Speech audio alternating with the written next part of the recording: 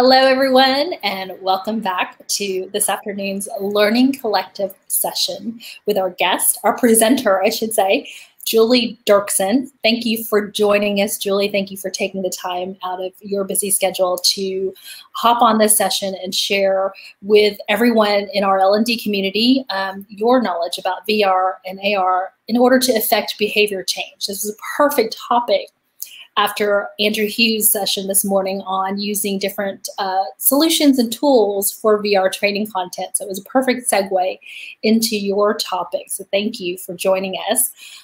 Julie is someone who probably does not need an introduction, but for those who are not familiar with her, I'm going to help you familiarize yourself with Julie Dirksen.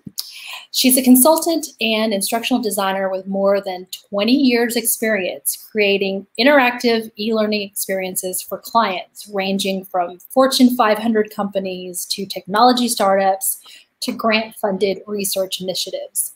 She loves brains and games and evidence-based practice. Her MS degree is in instructional systems technology from Indiana University, and she's been an adjunct faculty member at the Minneapolis College of Art and Design and an e-learning guild master. She wrote the book Design for How People Learn, and she's happiest whenever she gets to learn something new.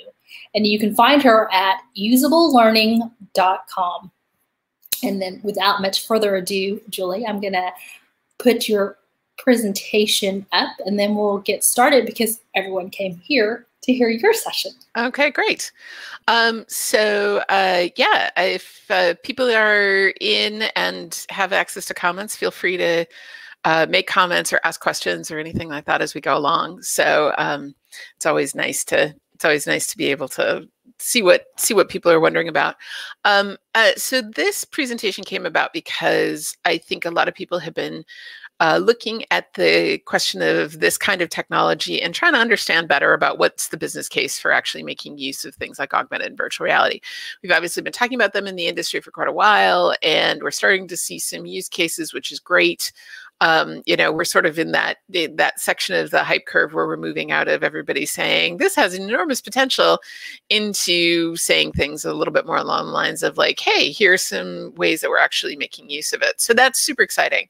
But it's not a small amount of effort right now. I mean, I know Andrew was talking about tools earlier, and there's starting to be some things that are kind of considered authoring tools, but really a lot of the implementations are still things that require a development team and people with some expertise in these areas. And I think particularly good implementations of it. And so when is it worth it from a business point of view to make that kind of investment? One of the, things we've definitely seen sort of discussed, and other people have talked about this a great deal, so I'm not going to get into it, but, obviously it's a great tool when trying to put people into realistic environments is too dangerous or too costly or too hard to replicate. Those are all clear business cases. Anything where, the simulated version is less expensive than, the real thing. So a colleague of mine is looking at it for, some enormously expensive kind of clean room technology for chip manufacture. And, the devices, the actual devices are so expensive that spending time on augmented reality solutions or virtual reality solutions really is a cost-effective way to look at creating more realistic training environments. We've got a couple of people here. We've got Don and we've got Kevin. Yay, fantastic. So anyway, those are some of the clearly established business cases for augmented and virtual reality. But if we look at it, there's actually some really interesting research going on in some other areas. And the question is, where might it actually be a more effective medium than some of the other possibilities than like doing a video thing or doing, some other kind of multimedia presentation? And the answer is not conclusive yet, but I think there's really some interesting research looking at where we can go with this. So this presentation's a little bit more of a kind of summary of what is out there in the research literature right now. And obviously it's being added to all the time. I will not pretend that this is 100% up to date because there's new stuff coming out, and I think you need to be I think you'd need to be basically focusing all your attention here in order to make sure that we're getting the absolute latest. But I do think that there are some big trends that we can absolutely look at. And I'll just mention that when I originally did this presentation for Realities 360 for the eLearning Guild, I did it with a co-presenter, Dustin DiTommaso, who's with an agency called MadPow. And he is easily one of the smartest people I know on the whole topic of behavior change and technology for behavior change. And actually, he and I are working on a book on designing behavior change interventions right now. So hopefully sometime in the next year, we'll be able to actually, put that one out in the world. But anyway, I'll go ahead and get started. If I can get this. Okay, there we go. So we've got these challenges in the organization and in the broader world. And I won't kind of get into too much of that now, but one of the things we look at when we look at a behavior change intervention is really this sort of logic model, right? We sort of say, here's a problem. So for example, a problem that people have a really hard time wrapping their head around might be something like the impact of climate change. And then we look at what kind of intervention could happen around getting people to change their behaviors around climate change. We need to make sure that we're being really specific about what the behaviors are. Then we look at a mechanism of action. So what are sort of, is it persuasion? Is it training? Is it skill development? Is it incentives? Is it restrictions? There are all these different mechanisms we can use to impact behavior. And then we try to make sure that we're identifying a really good target behavior. And this is a super important point because I think this happens in a very vague way a lot of the time, and that's why a lot of behavior change efforts fail. So for example, I will talk to a client and they'll say, we want our people to be more customer focused. Well, the question is, what are the behaviors associated with it? I think we all have a picture in our head of what being customer focused looks like, but it's one of those things where I really want to know, the dog is going to join the session here. It's one of those things where I really want to know what exact behaviors do we mean when we say be more customer focused? So is it referring a customer to, a different store to get a product, or is it how they greet the customer, or is it, specific actions that they take during a customer interaction? So being able to kind of get to behaviors. And the question that I often ask when people are saying things like be more customer focused is, if I took a picture or a video of somebody being customer focused, what would I see? What kind of behaviors would I be taking a picture or video of? And not every single behavior is something you can take a video of. Sometimes it's a cognitive thing that's sort of invisible, but a lot of times that sort of shakes free the discussions of actual behaviors. And then we think that those behaviors will lead to that outcome. So if you have a population that you want to improve their diet because they're subject to type 2 diabetes, we think that X number of behaviors, eating so many fruits and vegetables per day, is going to have an impact on the outcome, which is to reduce the incidence of type 2 diabetes. And sometimes we're right about those, sometimes, and then obviously for healthcare things, it's pretty well established. Sometimes you're operating with a little bit more ambiguity. I think this behavior, I think if this salesperson does this thing in this sales call, we're going to get an outcome of increased sales, but we don't really know until we test it out and try things. So that's kind of the specific kind of flow that we're working with. And then we really want to look at the target behaviors. Are there things in augmented or virtual reality that are going to increase the likelihood of desirable target behaviors or reduce, undesirable behaviors? So if we kind of keep looking at this, another one of the underlying models that we really, that both Dustin and I used, is this one, which is COMBI. And basically, this is from Susan Mickey and her colleagues who are based out of University College London Center for Behavior Change. And what they did is they did a research survey across all of the different behavioral models. I think they looked at 19 different models that had emerged and said, well, these are all kind of covering bits and pieces of behavior change, but is there a way to bring them into like a single comprehensive model so that we're kind of dealing with one thing from sort of start to finish. And so, for example, there might be models that work specifically on motivation, or models that work on persuasion, or things like that. But can we bring it into a single kind of meta model, I guess, is what it would be. And what that is this, which is capability, opportunity, motivation. So is the person capable of doing the behavior? Do they have the physical capability? Do they have the psychological capability? Are they motivated to do the behavior, the M in com? And we look at both reflective motivation, which is motivation that the user could probably talk about.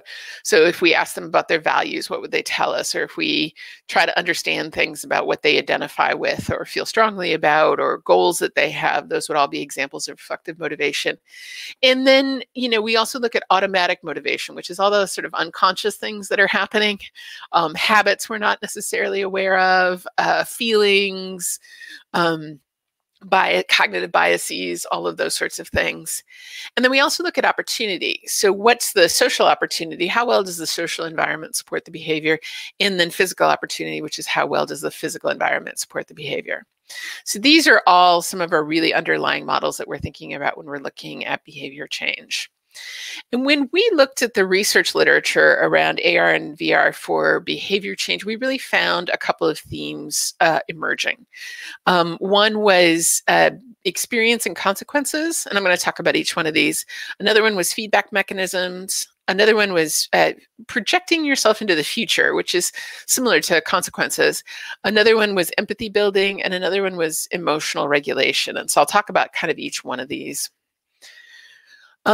I do want to put a caveat about this. This field of research is very much emerging. And so some of the examples in the presentation are, hey, this is interesting, but they don't actually have they have little or no kind of outcome data. So it's worth looking at the phenomenon, but we can't, we can't concretely say, yes, we're confident that this works in, a rigorous study condition, like a randomized control trial. We also have some studies where they're also really interesting, but they're small.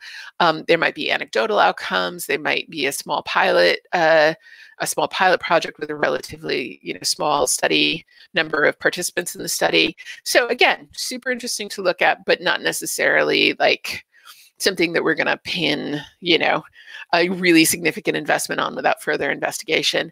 And then the last category is we do have some things where, there's a bit more research out there. There's a bit more of a robust study effect.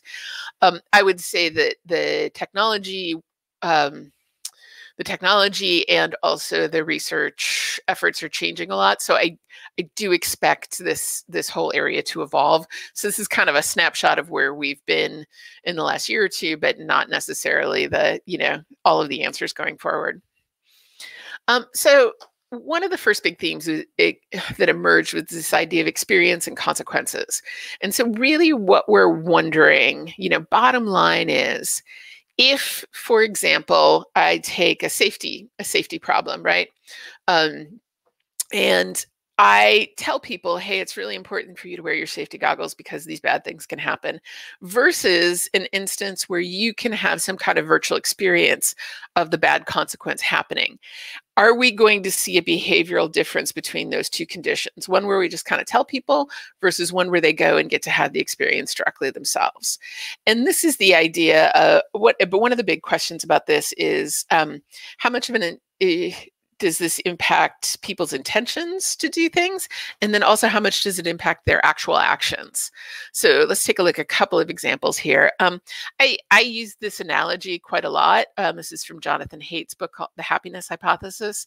And he talks about how your brain has all of these older parts of your brain, which are feeling, they control your physicality, gross motor control, fine motor control, reflexes. Also, you're right in the middle of your brain, you get the emotional, fight or flight, all of those kinds of things. And then way up in front, we have a little part of our brain, prefrontal cortex, that is arguably the sort of location where a lot of logic and reasoning happens.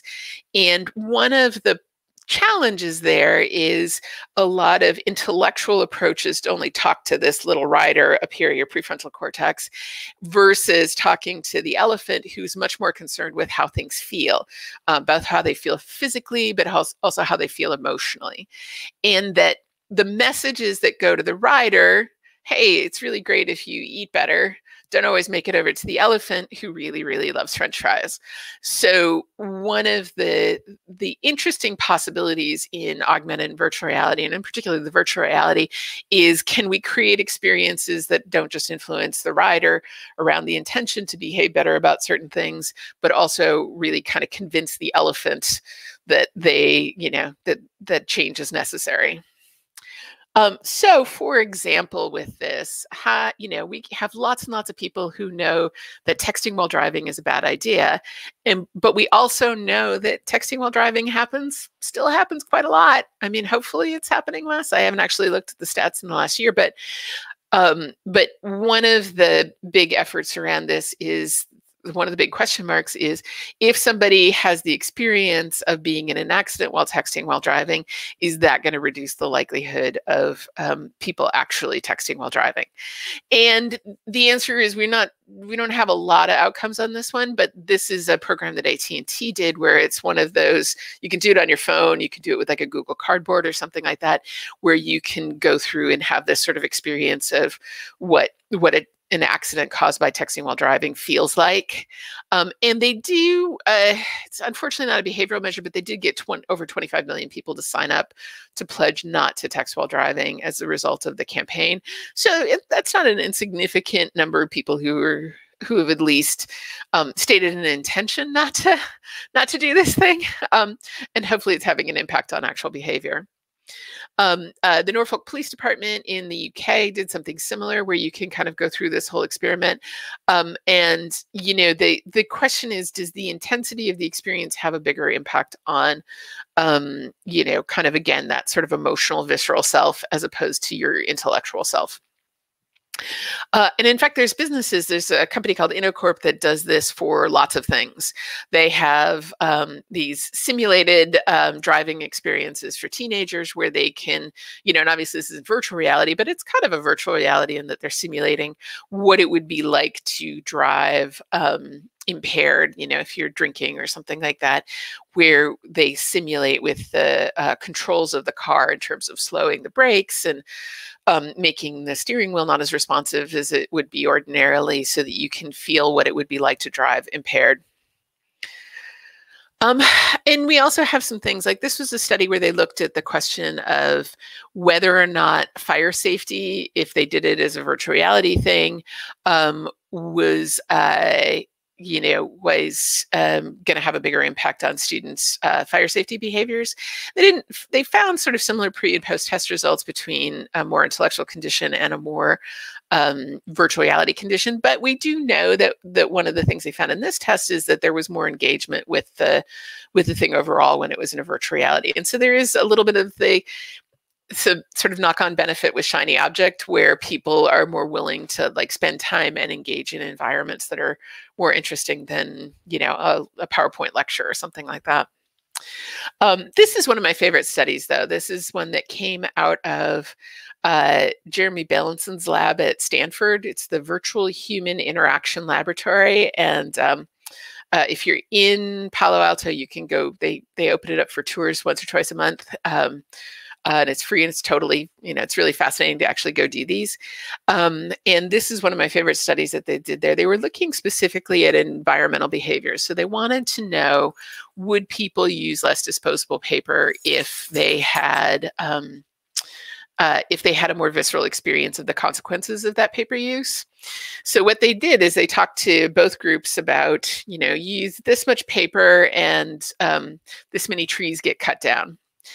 And what they found, and then they put half the group into a condition where they were kind of learning about cutting down trees in a sort of intellectual fashion. They were reading about, the impact of cutting down trees. And then the other group went into this virtual reality environment that you can see in the video here, where they were cutting down virtual trees with a virtual chainsaw. And when the tree would fall over, the floor would shake and it would make a big, rumble and all this kind of stuff. And so my favorite part of this study was the fact that both groups came out and they said, will you change your behavior in the future? And both groups said, yeah, absolutely. But, it's Northern California. They're an environmentally aware population. So we didn't find a difference in people's intent. They were expressing about the same level of intent to change their behavior. But then by accident, quote unquote, they would spill a glass of water while people were leaving the room, and they would count how many pieces of paper napkin they used to mop up the spill. And in the cases where people had been in the more visceral condition with the virtual reality condition, they used almost 20% less paper than the people who had just been into the intellectual condition. And so this is, I think it's super interesting, right? Because we seem to, we know that there's a difference between people intending to do the right thing and people actually doing the right thing. And so a VR study where by having that more visceral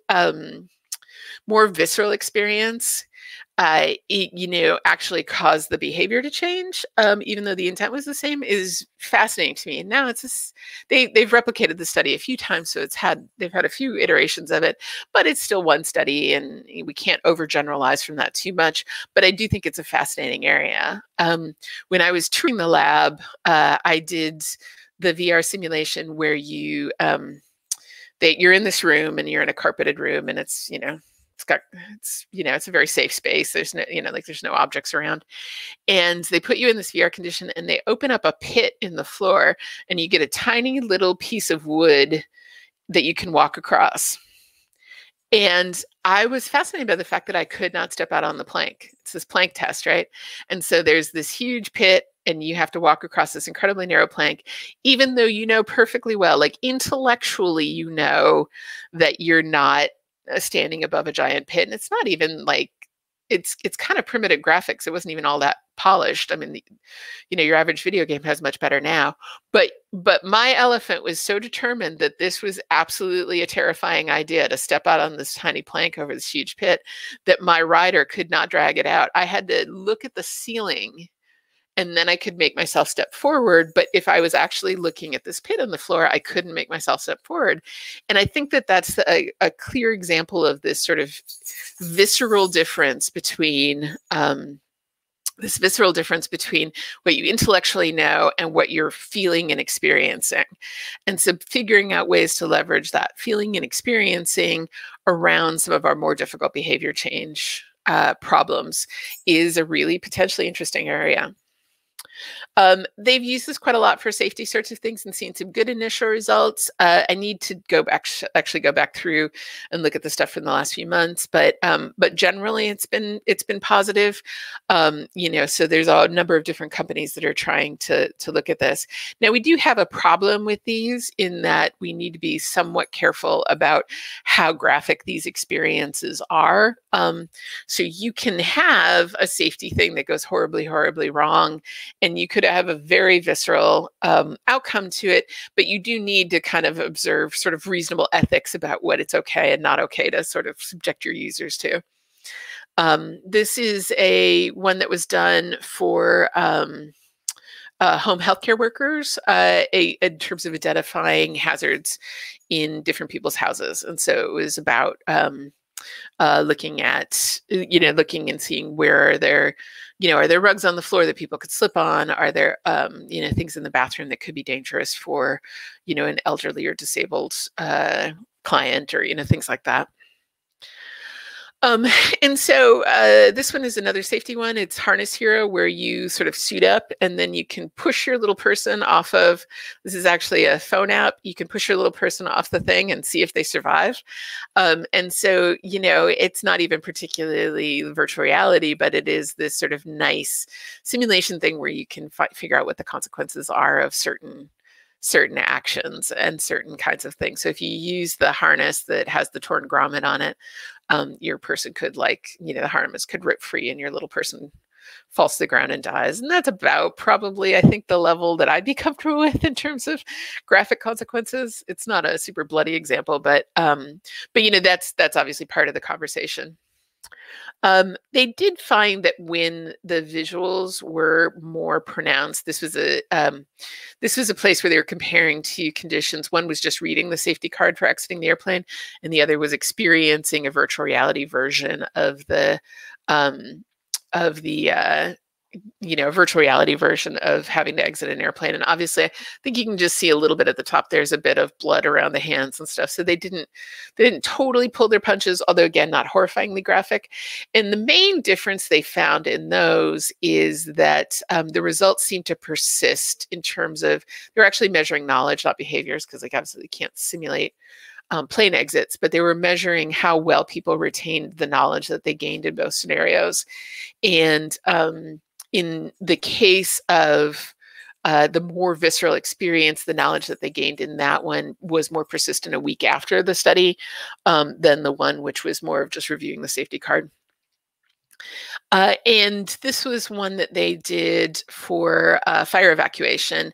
And what they looked at is they found that they had a lot more arousal. They were measuring things like galvanic skin response, heart rate, some other stress markers.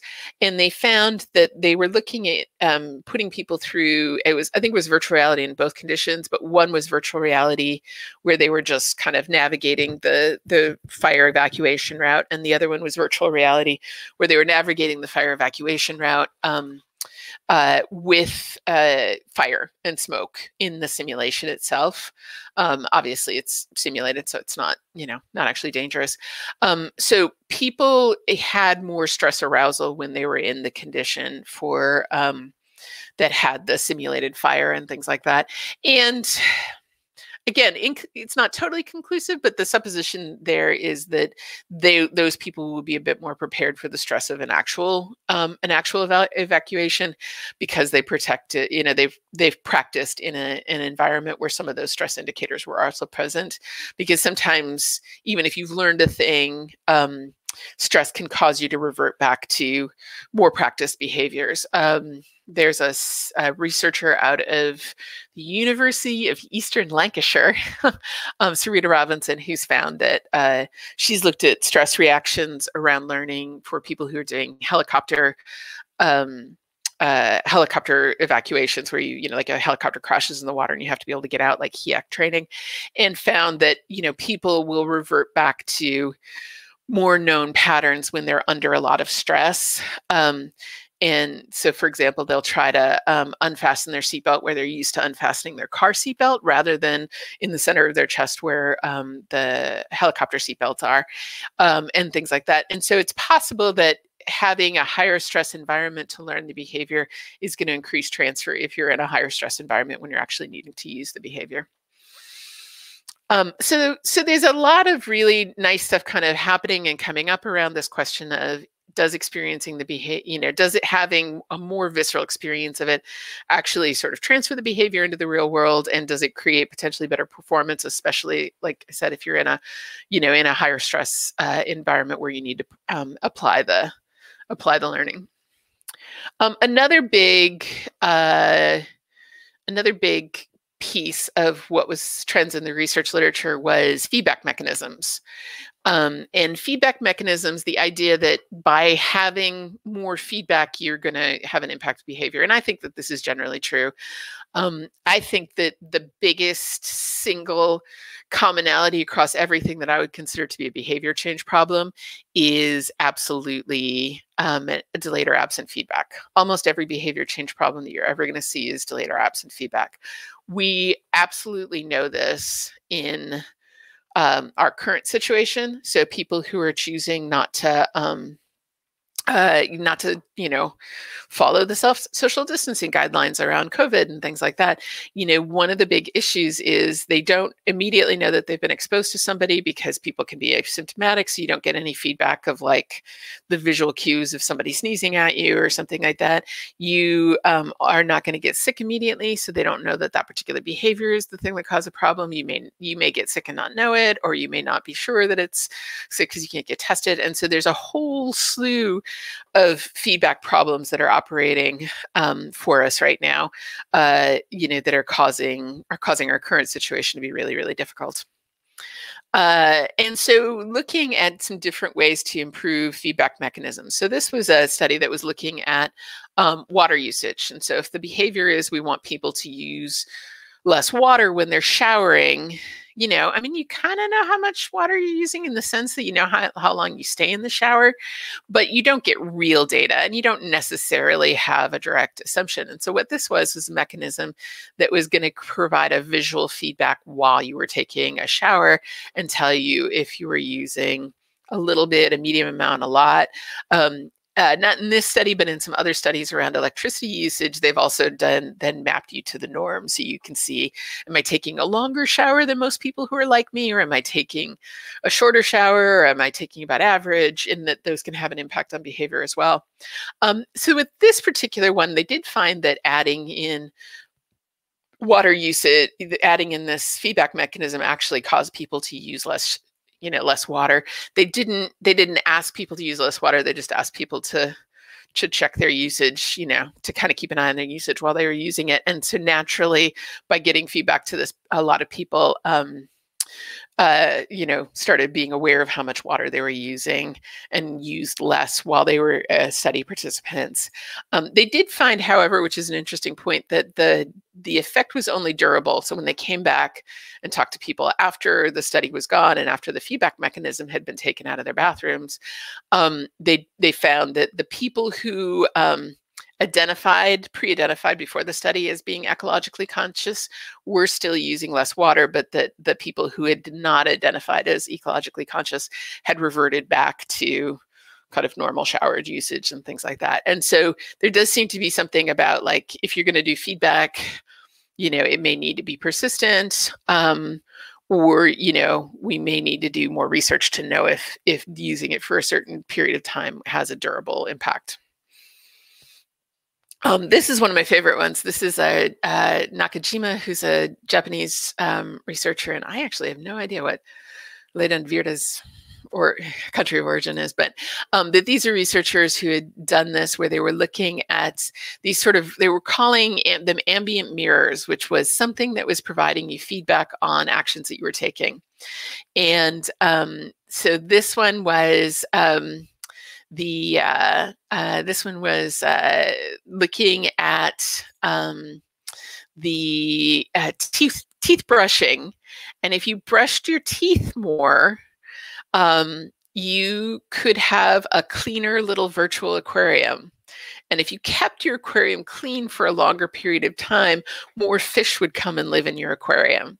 And I think there's some stuff now out there in the world, like some virtual stuff associated with electronic toothbrushes with kids, where they can get this kind of thing. But they did find that it increased the length of time that people brush their teeth, and it also caused people to, maintain over more days. When the feedback system was removed, they did regress back to some of their previous behaviors, but there was still something durable about the effect. They still remained higher than their initial levels. So I kind of love this one. This is one that was done actually by Dustin's organization, MadPow, where they were looking at the question of whether they could improve people's adherence to physical therapy routines by creating an immersive environment with feedback mechanisms for it. So typically, the Particulates is Reflection Health is the company that they were doing this for. And what they found is that typically when somebody's doing, recovering from an injury and they have to do physical therapy, they get handed a sheaf of Xerox copies, and somebody shows them how to do the exercises once and then sends them home, and that the adherence rate was not great. I'm sorry, I totally have the stats on this slide, but basically they improved their compliance quite a lot. I want to say like 60%, but I'm afraid you can't quote me on that, because I should have pulled this stat before I did the presentation. But what they found is if they used, and they were using some of the, I can't remember if this was the Microsoft VR gaming system, but they just did it in the gaming system. So it's essentially a gaming thing, but basically it was like the virtual games where you could, do yoga poses. And if you replicated the pose, it was going to watch your form and give you feedback on it. They adapted those kinds of gaming environments for specifically physical therapy exercises, and they really significantly increased people's compliance with actually doing their physical therapy and improved the quality of the physical therapy exercises that they were doing, because they were actually getting feedback on whether they were doing them right or not. Yeah, Tracy just commented it's going to be interesting to see what behaviors we're doing now revert back to old after this global event, because I think there's almost certainly going to be stuff that we that will persist after this, and some things that we'll revert back to, and it'll be interesting to see which is which. I think it's going to be hard to predict right now. Another strategy that we saw represented in the research literature is this idea of future projection, which is, can I project myself into the future? And there's kind of two pieces to that. One is sort of having empathy for your future self, and another is a little bit of like taking those consequences that maybe won't happen for a while and kind of making them more real and more visceral for people. So it's kind of overlaps with the consequences point. And it turns out we have a bad history of estimating how our future self is going to react. These are some studies done by Emily Pronin and some of her colleagues, and she was looking at what people thought they might do in the future versus what they actually do when they're confronted with the reality of it. And she had two different conditions. One was measuring people's willingness to drink something nasty for payment. It was nasty, like taste. It was perfectly harmless, but it was like soy sauce mixed with milk, mixed with orange juice or something. And it was gross, but not dangerous. And then the other one was looking at whether or not they would save a financial reward, or whether they would kind of impulsively spend it. And in both cases, they sort of said what they would do, they thought their future selves would do. They said what they thought other people should do. And then we found out that, I won't get into the study design, but we found out that most people are more likely to sort of view their future self like they would view other people. It's the do as I say, not as I do conundrum. We're very virtuous for our future selves. So if somebody comes around and asks me if I want a cookie with lunch, and it's only 8:30 in the morning and I just had breakfast, I'm able to say, no, I don't need a cookie. That's fine. But if somebody comes around and puts a cookie in front of me at lunch and says, do you want this? Then that's going to be way more likely to be a place where I'm going to, even if I've decided I want to eat healthier or eat less, sugary things or something like that, that I'm probably going to fail on that. And that's a pretty consistent result. The way the behavioral economists have used this is they try to get you to lock your decisions in for your future self. How much will I save for retirement? Those kinds of things. But then we also look at the question of, can you kind of project out for your future self? And the term that comes to is important here is the idea of hyperbolic discounting, which is when we get a reward or punishment, it has a big impact on how much we value that. So reward's worth the most now. And as soon as I start moving that reward or consequence out into the future, I start to discount that value. And it falls off pretty steeply in a lot of the research. This is based on some of the research done by Daniel Kahneman and Amos Tversky, who are sort of the grandfathers of a lot of behavioral economics. And what they found is that as soon as they push it into the future, you start discounting it pretty widely. So for example, if I said, do you want $10 or $11 right now? Pretty much everybody's going to pick the $11.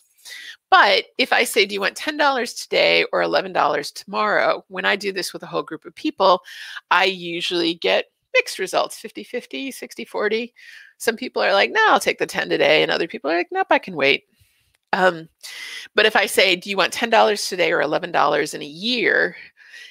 Everybody in the room will take the $10, except there's sometimes one person who wants the $11 and then they want to talk to me about interest rates. So that's a case where it's the same amount of money, it's an extra dollar. But as soon as I push it off of now and start to push it into the future, the number of people who are willing to wait for that extra dollar starts to go down pretty steeply. And the truth is, it usually flattens out after a while. So the difference between 12 months and 13 months is probably irrelevant. So we've got this problem, and almost everything that we struggle with is from a behavior change point of view has this. So if you start smoking today, the consequences for smoking may not show up for 20 years. It could be really bad. It could be death, but it's going to be really delayed. Or if I start working out today, I'm not going to see physical benefits from working out for probably, 4 to 6 weeks or 6 to 8 weeks or things like that. So it's hard to persist in behaviors where you're not seeing any immediate benefit or consequence. And the further out we push it, the more we decrease the likelihood that that reward or consequence is going to have an impact. So this is a study that was also done at Stanford where they took you, and it was like that plugin that was floating around that I think had problems, in terms of privacy issues, like so many of those things, but where you could like age yourself, like take a picture of you and age it. So they would create they would take your image and they would create a retirement age version of you. And then you could walk around in the world as your retirement age version, or you could view that avatar of yourself at retirement age. And then they looked at the question of, if you had been able to experience yourself, as opposed to, they did some avatars where you could do, you were just different for some reason, but it wasn't an aging difference. And they found that if they did the version where they aged you, you were much more likely to make a more significant savings you were willing to allocate a higher percentage of your income to your retirement savings. So just seeing or experiencing yourself at that age kind of gave you this sort of greater degree of empathy. Sorry, the dog is very excited about something. Gave you this greater degree of empathy for your retirement age self, and you're more likely or more willing to sacrifice some money now in order to take care of your future self in that scenario.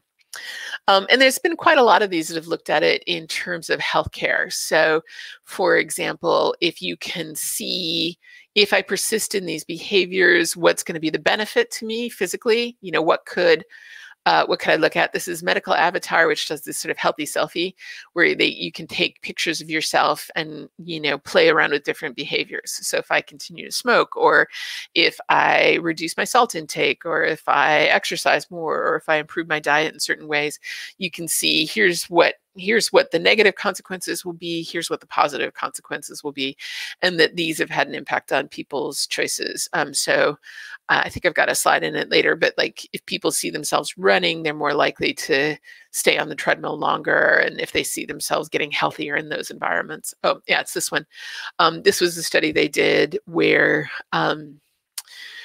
they just had these sort of virtual representations of themselves, and they could either see themselves loitering around or running on a treadmill. And it turns out that just, watching your virtual self run on a treadmill makes you more likely, whether it's social modeling or, something else, makes it more likely that you will engage in, higher levels of exercise. Another area, and Cindy Leach is here, and she's really kind of the expert in this space, is this idea of empathy building. And we did a virtual research report for the eLearning Guild, and Cindy authored this chunk of things. So she's the expert on it, but I'll talk about a few of the examples on it, which is just this idea of as somebody who's maybe providing services to a certain population, can we increase the empathy that that person has for that population by letting them walk around in the shoes of, walking around in these virtual shoes for a little bit? And so this is the Agnes suit, which is a suit that people, and they'll use this with things like medical residents and so forth who are treating elderly patients. Some of the feeling of what it's like to walk around in an older body. So they make your knees stiffer, and they weight things, and they limit your mobility in terms of how easy it is to move your head or your arms, and the yellowing to simulate kind of the impact on vision and things like that. So that, a 27-year-old medical resident maybe can have a little bit more empathetic, especially if you've got a younger person who hasn't had a lot of experience working with elderly patients, can have a little bit more empathy for the physical situation that they're in and kind of adjust their expectations appropriately. And so they have them go through some of the lifestyle simulations. So telling somebody that you need to get up and walk around more, you may convey that message in a different way, and that these things overall have a positive impact on treatment when people can be more cognizant of the conditions that the population they're serving is experiencing. These are ones that I think this is also from this is a simulator company. I've got the link down below, but what these is different glasses that if you're treating people with different vision impairments, you can wear these glasses to get a better sense of what their vision impairments are like. So if it's macular degeneration or diabetic retinopathy or cataracts, you can try these glasses on and it can give you a more visceral experience of what that condition is like for the people that you're treating. This one was one where they looked at having people treating Parkinson's patients or people with the physical tremor. And so it's a tremor simulator. And so by doing it, you can try to do common household tasks like putting a pot of water on to boil and understand what the physical experience is like for people who actually have a significant tremor.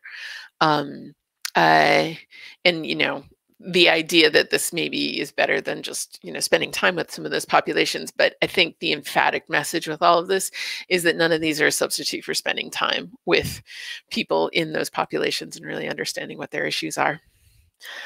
This is a fascinating one. We've kind of I've seen some stuff bouncing around today about Second Life, which is, you know, the platform that nobody uses anymore. But the single most interesting thing that I ever heard of being built in Second Life, other than, you know, for recreational purposes, was a UC Davis professor was teaching classes in psychology and specifically abnormal psych. Do they still call it abnormal psych? And he wanted his students to understand a little bit about what the world was like for schizophrenic patients. And so what he did is he created a virtual clinic where his students could go in and walk around and experience the world in the clinic with a lot of the reported phenomenon that people with schizophrenia were saying that they have when they walk around in the world. So for example, you might be in the bathroom in the virtual clinic looking at yourself in the mirror and all of a sudden your eyes might start to bleed, or you might walk past a poster that's suddenly filled with lots of words of profanity, or you've got a little voice in your head as you're wandering around telling you to kill yourself. And these are all based on actual phenomenon that patients reported. And so the idea of like having, you know, not just if you're treating somebody with schizophrenia, not just saying, well, can't you try harder kind of things, but having a little bit more understanding of the difficulty of walking around in their world. This is a group out of the UK that has created a dementia simulation, so you can have a little bit of experience of what the world is like for dementia, and that's actually where a lot of Cindy's work has been done, is VR solutions around that. And if you'd like to read more about it, I encourage you. I think we can probably put the link up for the eLearning Guild research report that kind of gets into a lot of those kinds of things. This one was for conflict resolution, where you could kind of take the role of somebody who's, you know, maybe your antagonist and kind of walk around in their world a little bit. This was another one that was done in the Stanford lab, where you could walk around as an elderly person. What they do is you have this VR thing and they put a mirror into the VR environment. And so you can sort of see yourself and you realize that, you know, I'm walking around as an 80-year-old, but once you kind of can see yourself in the mirror, people start to kind of get comfortable with the fact that this is my representation of me, you know, as this elderly person. And then there's a sort of mapping function that takes place. And that when people had walked around in the world as an elderly person, they were more likely to, you know, they were significantly less likely to agree with statements that involved negative stereotyping of the elderly as comparison to people who got, you know, walked around in a VR environment as a young person. This was another couple of really great ones. One was about an undersea reef and seeing the consequences of things. But the one on the left was you could walk around the world as a cow in virtual reality and experience life as a cow, and it decreased the likelihood, you know, it increased the likelihood that you would say things supportive of animal rights and so forth if you got to experience the world as a cow. And then the last area that kind of came up was a little bit different, and it's the idea of using virtual reality, your virtual environments as a using virtual environments as a way to help with emotional regulation. Oh, I see Cindy put in the live comments the link to the research report. Thanks, Cindy. That's great.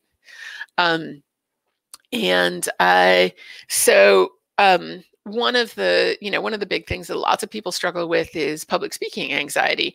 And so they did some small studies which had some successful results where people could go in and practice public speaking in front of virtual environments. So they know it's not a real person, and this goes to things like exposure therapy for phobias and things like that, where they're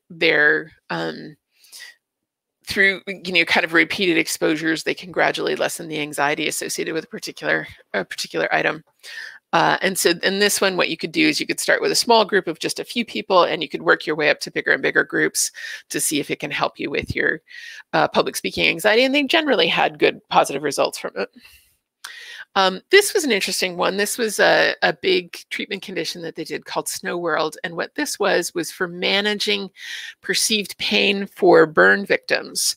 And the way that it worked is that burn victims have to have their bandages changed, which is a horribly painful and unpleasant process, and is necessary for their recovery, but is really a difficult thing. And so they wanted to see if they do think that there's some benefit to being distracted when something painful happens, that can help you reduce your perception of pain, even if it doesn't reduce the physical inputs and so forth. And what they did is they put half the group were playing, I think, one of the video games, and the other half of the group were in this much more immersive snow world reality. So the cool association and those kinds of things. And so then you can see the results actually in terms of the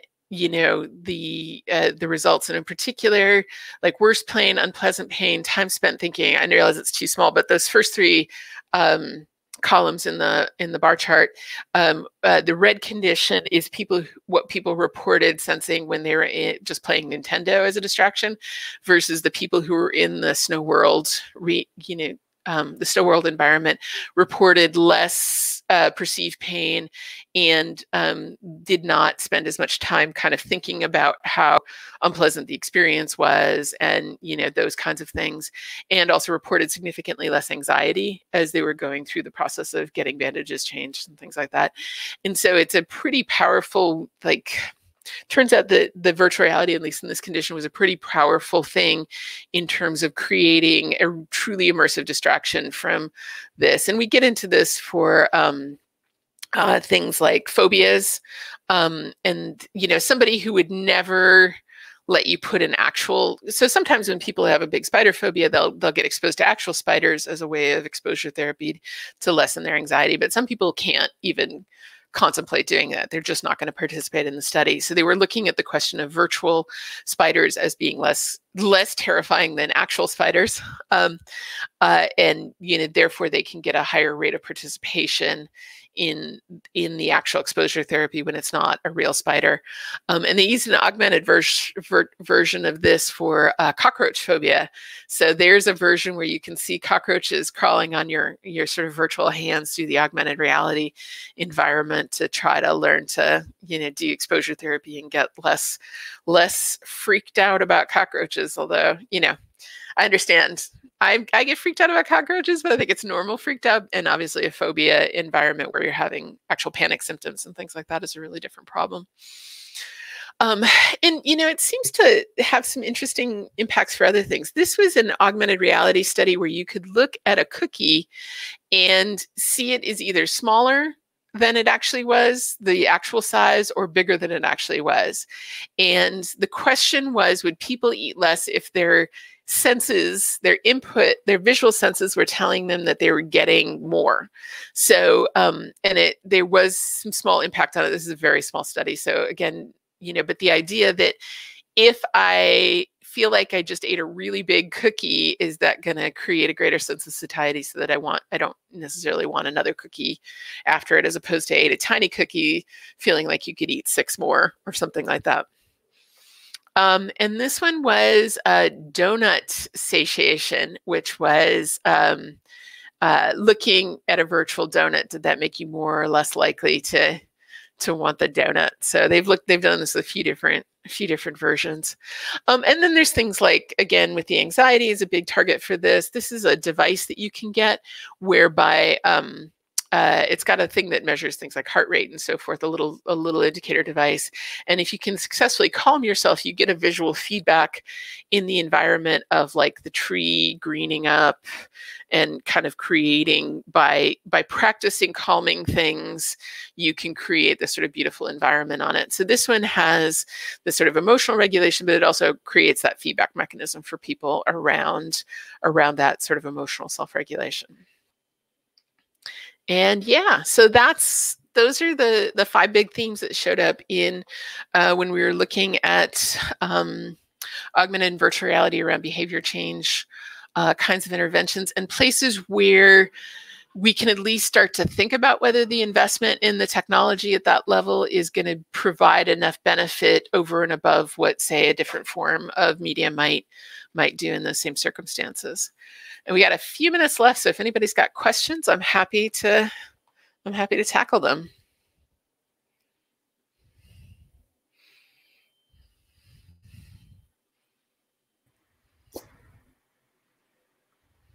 That was a very interesting presentation, Julie, and I was freaking out over the spiders and the cockroach.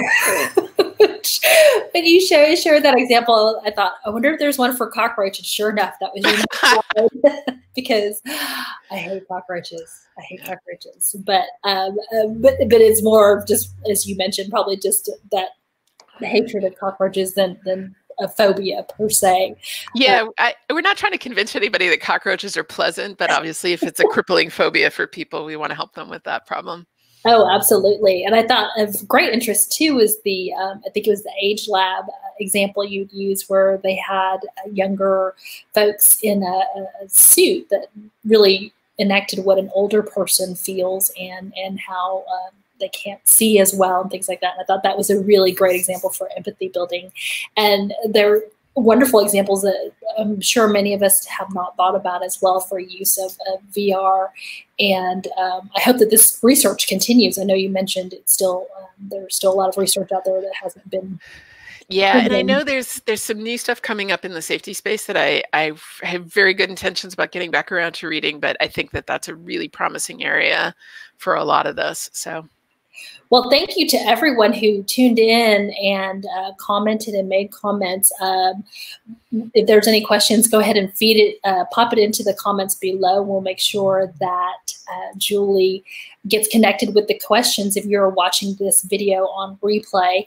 As I've mentioned previously in other sessions, this video does remain on the RISC Facebook page and is easily accessible at any time. So if we're, happen to have a little bit of the insomnia that most of us are maybe suffering from now, pop up this video. It's a lot of great, interesting information. And thank you so much for your time again today, Julie, and coming on and sharing your knowledge and this information with everyone in our L&D community. We loved having you. All right, great. Thanks a lot. Thank you so much. Bye-bye. All right, bye-bye.